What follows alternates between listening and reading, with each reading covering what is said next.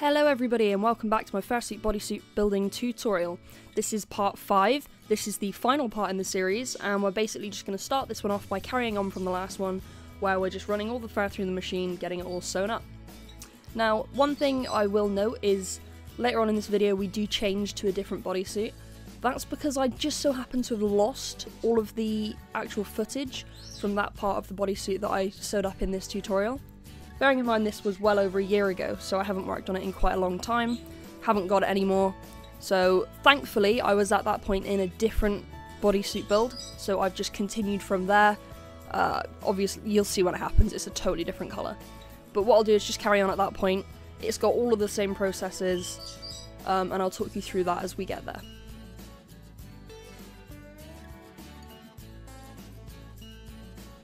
I'm going to take a moment here to just apologise for my very noisy bird in the background. I can hear her shouting and screaming, and when I play back the audio I can hear it clear as day. She is just chilling, having a little play, so she might be a little bit noisy. I am sorry about that, I'm working on it in the future.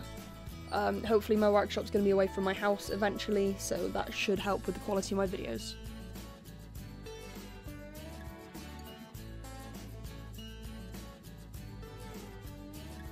Okay, at this point I'm just going to take a quick break from sewing everything up. I believe I only have the zip to go and a couple other seams, so you just want to try it on the mannequin as you go, making sure everything fits properly. Take in any seams as you go. If you've just got little alterations to make, that's not a problem. Or you can just wait until the end and take them all in all together. What you can do once you've sewed everything up, if you would like to, is just pop a little zigzag stitch on the outside of the seam. This can just stop the fur from unravelling itself. I mean, fur is a really good fabric for not unravelling itself, but at the same time it's a precaution you may want to take if it's your own suit. I'm still debating whether I'm going to use this or not. Sometimes I do, sometimes I don't. Just a little bit of practice, really.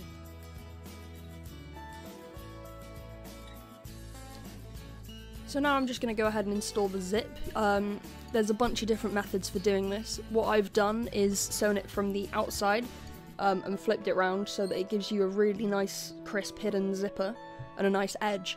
However, it's quite difficult to do up the zips on your fur with the fur this way. It can be a complete and utter pain. You might not want to do it this way. Matrices has a really good tutorial on how she installs zippers, and what I'll do is I'll link you to that one in the description so you can check that out if you want. It's a lot easier to do before you've sewed the whole bodysuit up as well.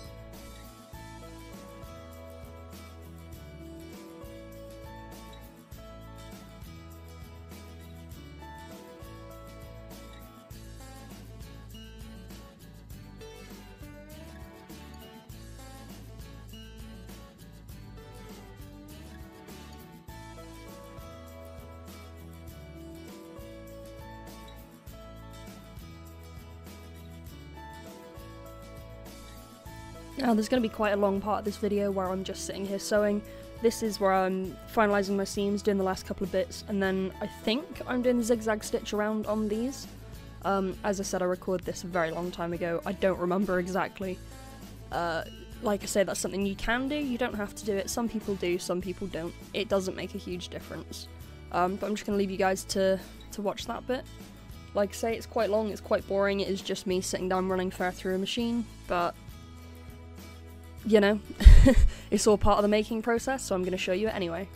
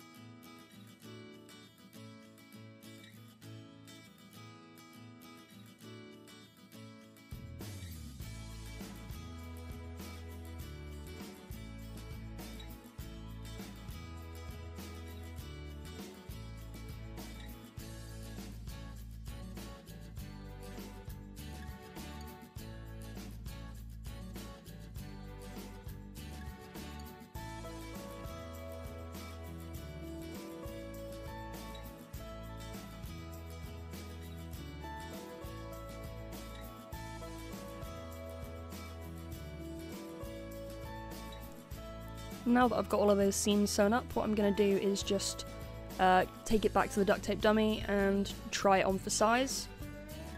You can never try it on too much as you're making a costume, just to make sure that it fits every step of the way, because there's nothing worse than getting to the end, realising it doesn't fit properly and that you could have sorted that out earlier, because then it just becomes a little bit of a nightmare to sort out.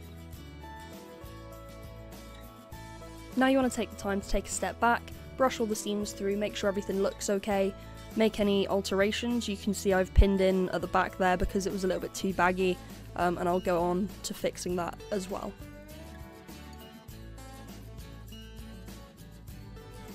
Now here's that crazy change I was talking about where it suddenly changed to a different suit. You'll notice my workshop's shifted around quite a lot as well. I've got a lot more space and a lot more supplies.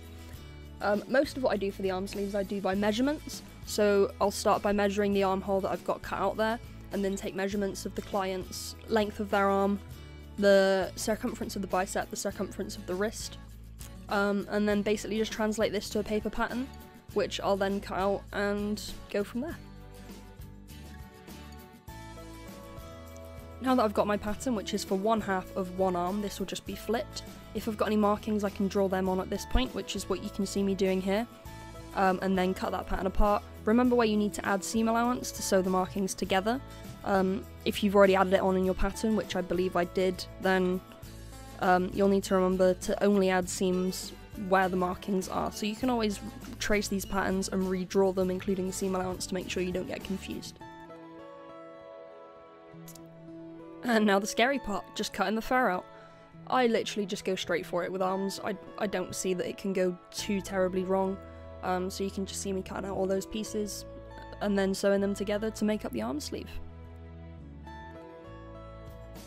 So because we've done 1/2 of one sleeve, you're going to cut out 4 of each piece, which is going to be 2 one way and 2 flipped. Unless your arms are asymmetrical and they're different on the back to on the front, in which case you'll need to make 2 patterns and then cut out 1 of each and then flipped.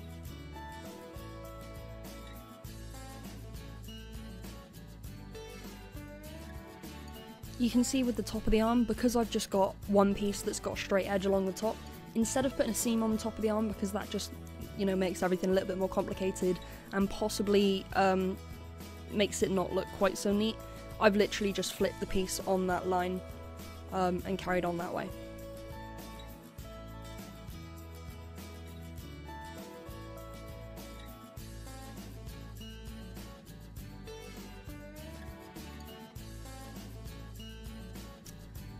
And now the nice and simple part, just pinning the pieces together. I'm going to start with the light blue on the outsides of the one big blue piece, just to get all of the arm sleeves together before I sew them into a tube, if that makes sense. Makes sense in my head, not quite out loud.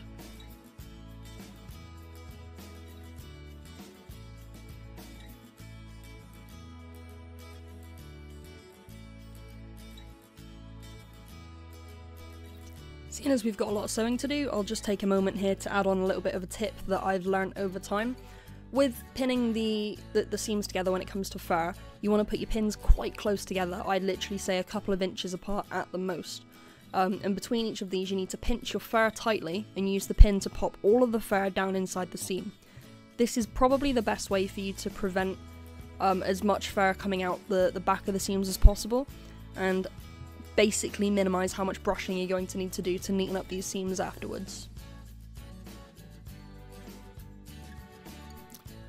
One arm down, and now I move on to the second one. It's exactly the same process, but again I'll leave it all in here for you anyway.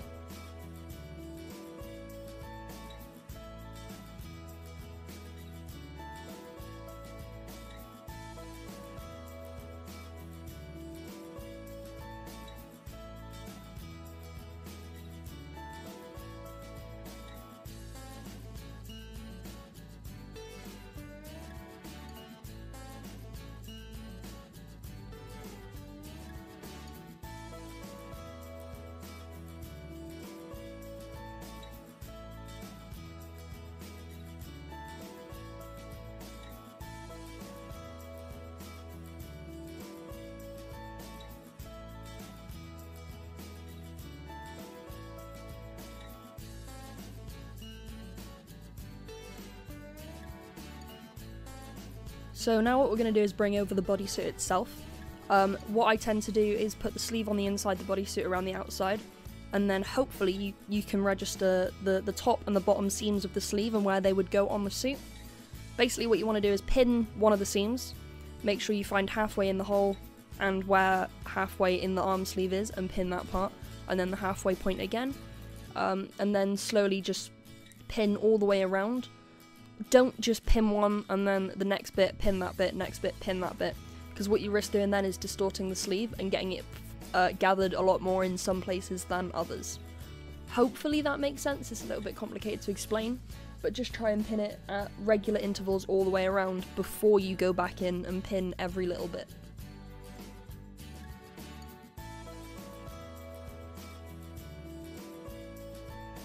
These tight curves, honestly, a little bit of a nightmare, and I feel like the sleeve seams are going to take a lot more sort of aggressive pulling than the rest of the suit. Areas like the armpits and the crotch, you're going to want to double stitch if you can, because they're the areas that will stretch the most with movement, just to reinforce the seams a little bit and try and prevent them from pulling apart.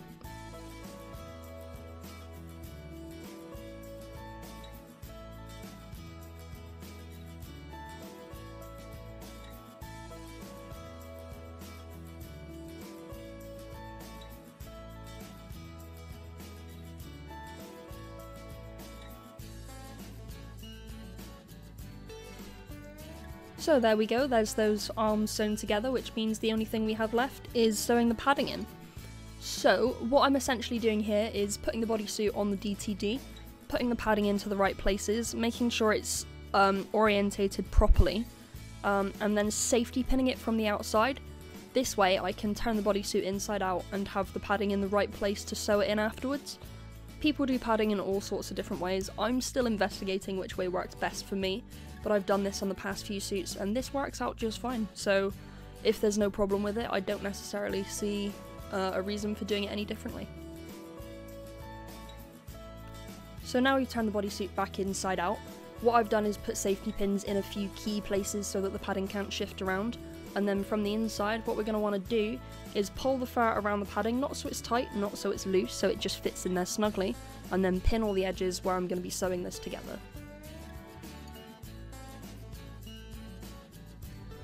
And now what we're going to want to do is take quite a strong hand sewing thread and blanket stitch this in. I tend to use about 4 smaller lengths of thread, just in case anything should happen to snap and then the whole piece won't sort of unravel and come out.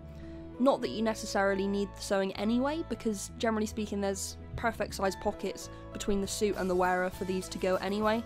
The thread just sort of helps keep it in place, keep it nice and stable.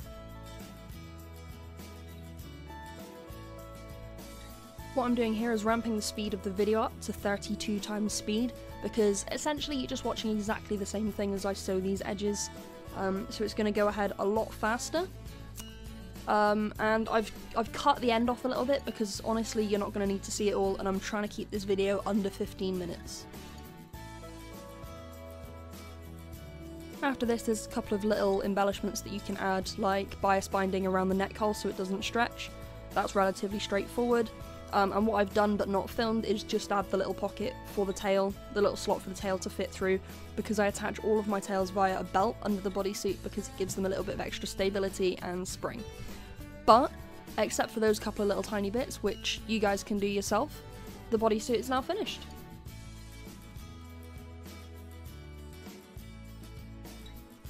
I'll look to do a separate video on feet in the near future, but until now, this was the bodysuit building tutorial. This was a full digitigrade tutorial. I really hope you guys have enjoyed it all from start to finish. I mean, I've had a blast with it. I just wish I could have updated more frequently for you. However, I'm hoping in the future my tutorials can come weekly. That would be great, wouldn't it? So until next time guys, thank you very much for watching, and best of luck with your bodysuit building endeavours.